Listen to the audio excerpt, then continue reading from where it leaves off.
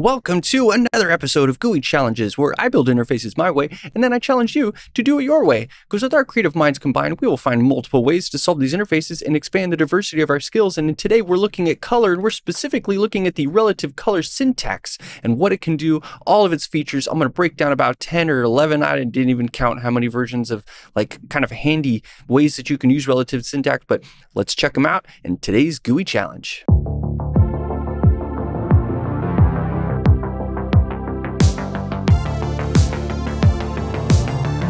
So here's our little demo site. This is what I've built to sort of showcase what is relative color syntax, a couple links like to the spec and to the can I use, and a brief breakdown of like what it is. And so relative color syntax creates a new color from another color.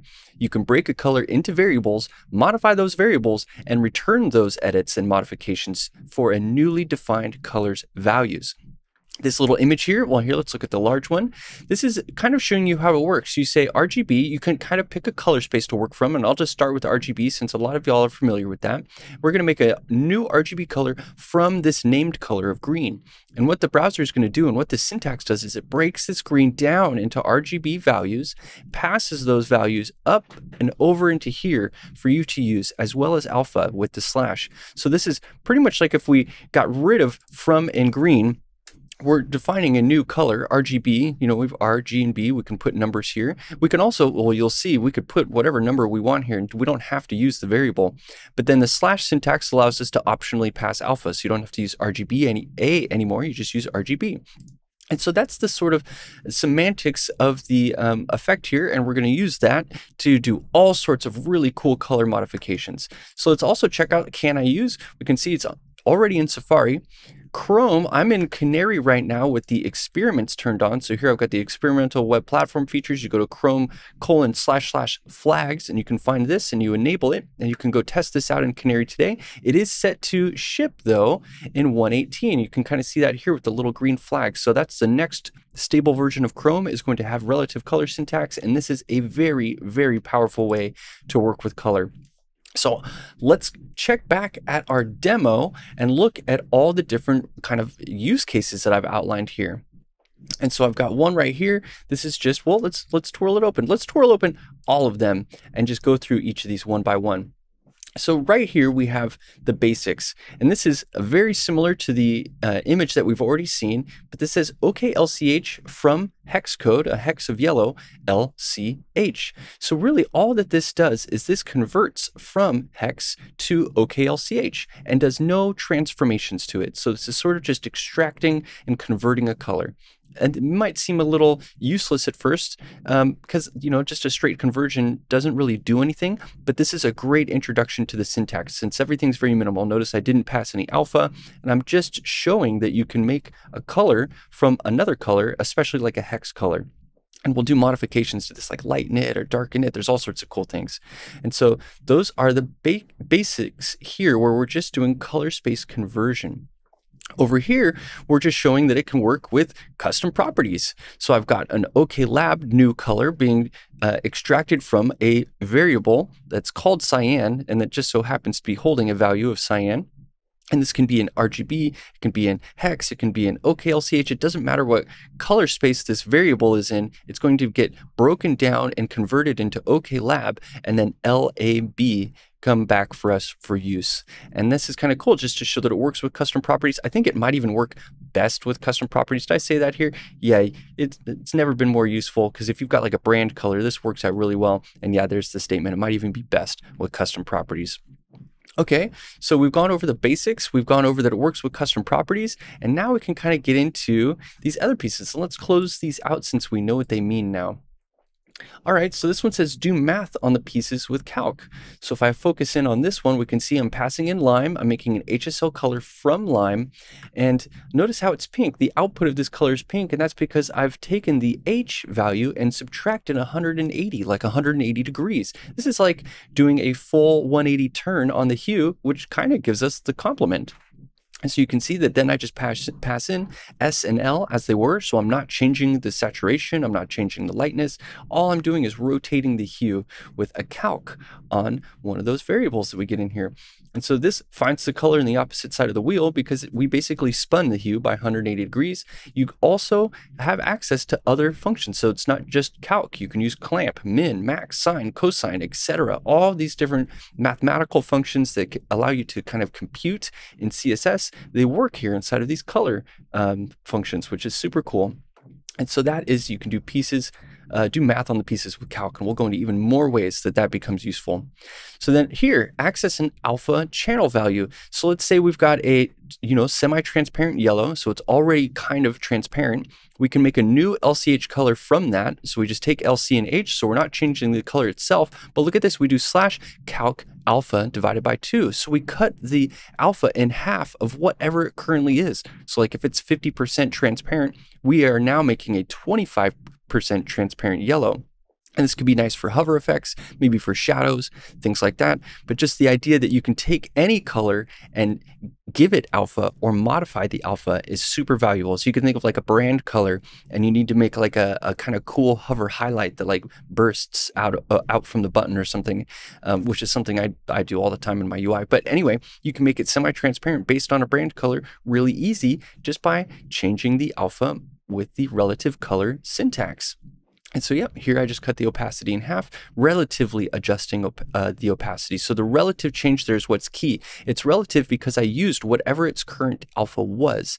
Then later you're going to see I make some absolute changes where you don't have to use calc alpha. You could just throw away alpha entirely, do /50%. And just make a 50% version of yellow. So it throws away the yellow that or the transparency that was on this transparent yellow and just absolutely sets a new one. So you have the option to use relative transformations or absolute transformations. And I find that distinguishing kind of idea to be really, really valuable as we move forward. Okay, so you have access to channel values and calc works on them, and it works with custom properties. Super cool stuff. What else do we got here? Well, like I was saying, you can make an absolute change, right? I call this an absolute change versus a relative change, where a relative change would have taken into consideration the value of the variable. And in this case here, we take transparent yellow, and look, it's just like I was saying, we pass in a new alpha for the alpha channel. So you can do that with any of these channel values too. So you can throw away the lightness and just put a number here, put a number in the chroma, put a number in the hue. Any valid value that goes into these channel values can be just thrown in here. And so you can partially use or fully use the extracted variables that you get from one of these colors. It's super cool. Oh, great. So that was an absolute change to pass an entirely new value. Let's look at how to desaturate a color with the relative color syntax. So we have HSL from magenta. We're taking hue, so we want to stay in the same hue. We're going to calc on S, the saturation, and we're going to divide it by 2 and then pass the L channel back in. So we've cut the saturation of this magenta color in half, and here's our result on the left. And that's pretty sweet. We just cut the saturation, and you can also do this in Chroma. It just depends on the color space that you choose. So there's multiple ways for you to change saturation, to change Chroma. It just depends on which color space you chose from here. So here I chose HSL, which is going to give me the S value, but we could also use Chroma here and just do our math on the C value, and then change the saturation that way. Chroma and saturation are not 100% interchangeable, so it might be worth testing out each to see which one you like the results of better. So that's desaturating a color with relative color syntax. Let's also look at desaturation by just setting a new value. So this is again like the absolute change. So I'm taking magenta, I'm saying hue and lightness, and then I'm just providing a new saturation value, 20%. So I think magenta has normally 100% saturation, and I've said, well, I just want 25% of that. So instead of doing math on that value, I just pass in an entirely new saturation value, and I get this nice little mauve. Kind of cool. Particularly effective in OKLCH and OKLab, and that's because the saturation of the chroma, like to desaturate, they stay in that perceptually linear lightness. And so it's kind of nice to think about things that way. So desaturate relative or desaturate absolute. So we had a couple of examples of that with alpha and saturation now. Super cool. And here's another interesting one you can do. You can chroma boost. So normally we talk about colors like removing the saturation, but you could also add saturation or add chroma. So in this case, I'm taking a color from lime, which is in the sRGB color space, which has a maximum amount of brightness that that color space can represent. I'm taking that color, turning it into an OKLCH color, and taking the chroma and boosting it up to 0.4. Normally, this lime color would probably come in at about like 2.5, 0.25, 0.3, and I've said 0.4, which is going to take that lime green and really boost it up into the maximum lime green that this display can show. So that's why I'm calling that a chroma boost, because, well, we turned up the saturation into a new, wider gamut color space of OKLCH, and then leveraged its ability to represent higher chroma colors by passing in a higher chroma color. So again, in this one, we're converting from a lower, like a narrow gamut, to a wide gamut color, and then boosting the chroma inside of there. Super duper cool stuff. Okay, so here's another one. We got reliably lighten. So you can lighten in HSL with the L channel if you want. You could lighten in a couple of other ways, but I'm going to lighten this blue in OK Lab because look at that lighten I got here. I lightened it by 20%. So I made it like, I increased the lightness, which is going to be towards white. And I think that that's a really nice blue.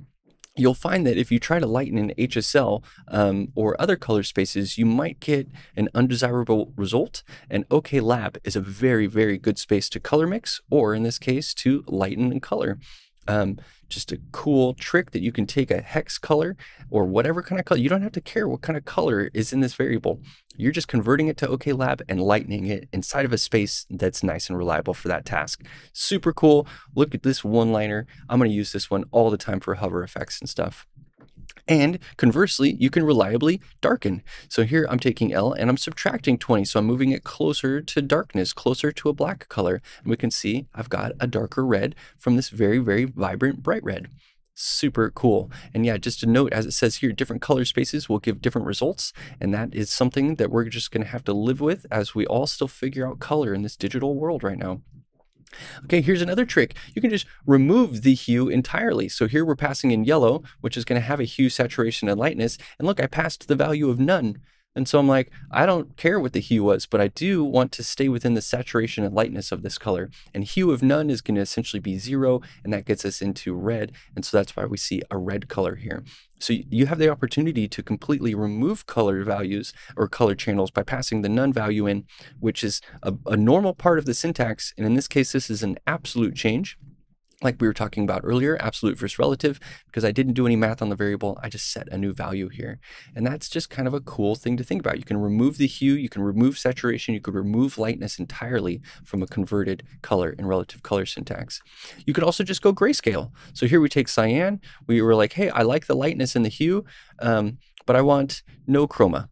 And then we convert it to a nice little light gray that's in the same brightness and vibrancy visually that your eye has between the cyan and this gray. It's just lacking chroma entirely, which is kind of cool. So you can go grayscale any color that you want with just a little bit of relative color syntax. You can find a complementary color, which is kind of what we did in this example up here, but this one's much more explicit where we're just calling it out as a feature. And so we're taking orange, we're rotating the hue 180 degrees, and that's going to give us blue, right? So we're getting the complementary color. We could change this to yellow and we'd get purple, you know, etc. So if you know the color wheel and you want a complementary color, an analogous color, things like that, you can rotate the hue here, keep the saturation and lightness, and make really nice palettes this way. So kind of cool. And you can invert colors. So this also depends on the color space and the strategy of what you're going to invert. But here I'm using RGB and I'm inverting each of the R, G, and B channels by taking one and subtracting their current value. So this is the strategy that you can use to invert colors in RGB. Look, we kind of get the complementary here, but really it's an inverted color. Just kind of a cool technique. You'll need to employ a different strategy if you're using OK Lab or OKLCH, but still the opportunity to invert the values of each of the variables here is there for you, which is kind of cool. All right, you can also, with the syntax, mix and match. So look at this, I'm making a color from yellow and RGB, and then I'm passing the alpha as the R channel, the B variable as the G value. Oh, this is really hard. The B as the G as the B, and the red as the alpha. Look, it makes this pink color. So you can mix and match them like this. You don't have to put them back in order. Those variables are there for you to use in the channels as you see fit, which is also kind of cool that you can do this. You can repeat one of those variables over and over again. So here I'm just taking a variable, making hot pink into RGB, and then just repeating G over and over again, which is going to give me a gray color, because this is, you know, this is going to be 80, 80, 80 or something like that. So you get a nice gray color out of it. But that's just kind of cool. The syntax works like that. You can mix and match, and you can repeat the variables. You could even add variables together if you wanted to. And our last example is a gotcha with the color function. So notice we're using the color function from here. Now, normally the first parameter that you'd pass in the color function is the color space that you want to make the color in. But with the relative color syntax, that comes after the from keyword and the color that gets passed in. So that's why I'm noting it here as a gotcha, is you might have expected to say color, open parentheses, display P3 from yellow, you know, RGB. But that's not how the syntax works. The syntax wants to know the from color before you start defining the rest of the color value. And that is it for all of the different demos with relative color syntax. I'm super duper excited about this. You can take this syntax and build really, really incredible things. I have a prototype where, well, here, I'll just show you the prototype. All right, so here's my code pen. This is OpenProps kind of prototyping the ability to use relative color syntax to define many different well-balanced palettes, all with one definition of color, and then we're just changing the hue for each of these and getting an entirely new palette. So again, this is this is 15, look, here they are, 15 color variables that all I do is change the hue. See how it says from color base? So I'm going to pass some sort of color base and then just build an entirely new set from it. So I can pass a hex color here. This could be a brand color. Maybe it's just a blue that you really, really like, and it will build out a really light version all the way to a really dark version of those colors for you. And it's super duper handy. These values that I've typed in here are hand created. You could kind of theoretically, mathematically generate these if you like.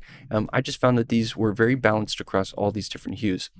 And the other cool thing about this is I can also make a grayscale version of all these and tint each of those. So look, I have a hueless gray palette where obviously there's no hue passed in, but then I have this warm one where I pass in a little bit of chroma that's maybe in an orange or a reddish tint, and I can get a warm gray and get these sort of clay colors out of it. And I can also pass in a blue tint and get a cool gray. And so you have the ability to make this even more blue or less blue, no hue, some hue. It's really, really powerful stuff. So that is all for relative color syntax. I hope you enjoyed this GUI challenge. Check out the demo page and get ready to modify your colors with this awesome destructuring syntax. And I'll see you on the next GUI challenge.